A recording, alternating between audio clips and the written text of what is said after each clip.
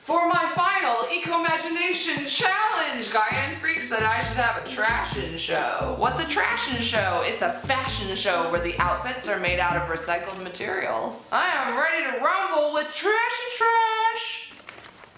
Hey, I'm Marsh Studebaker and I'm a fashion designer, and this is my fashion show for my fall line for trashy fashion. Hit it, Bob.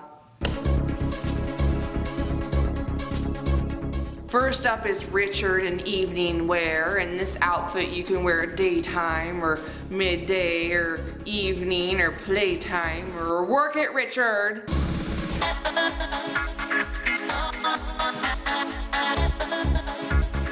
Next up is David, and he's wearing loungewear, perfect for lounging or grocery shopping or croquet or, oh yeah. And here we have Joey in my paper look, and it's made of mostly paper and lots of paper, and I like paper, and coupons are sexy.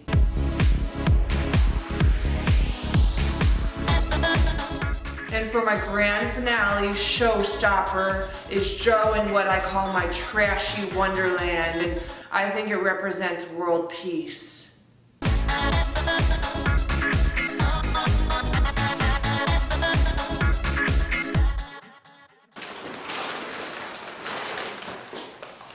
Thank you all for coming to my fashion show.